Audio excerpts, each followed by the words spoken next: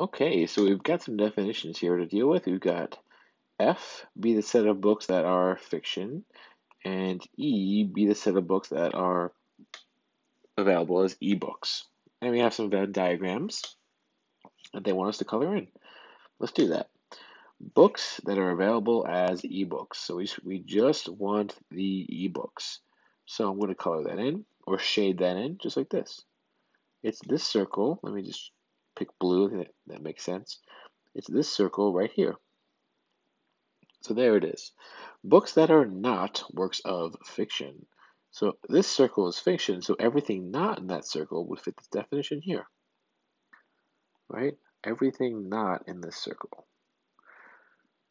Just gonna shade in nice and gently. There we go. Let's keep going. Books that are works of fiction and available as ebooks. That's the intersection where they both meet.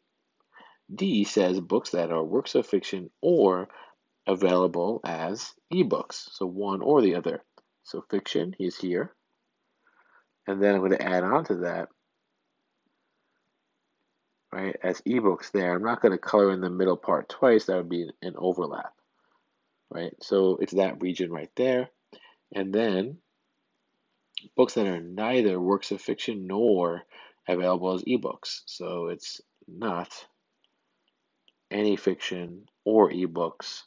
Maybe it's non-fiction books that are hardcover or paperback, just not ebooks. Books that are works of fiction, part F, that are not available as ebooks. So that's this section right here, but not including the intersection piece. All right, hope that helps.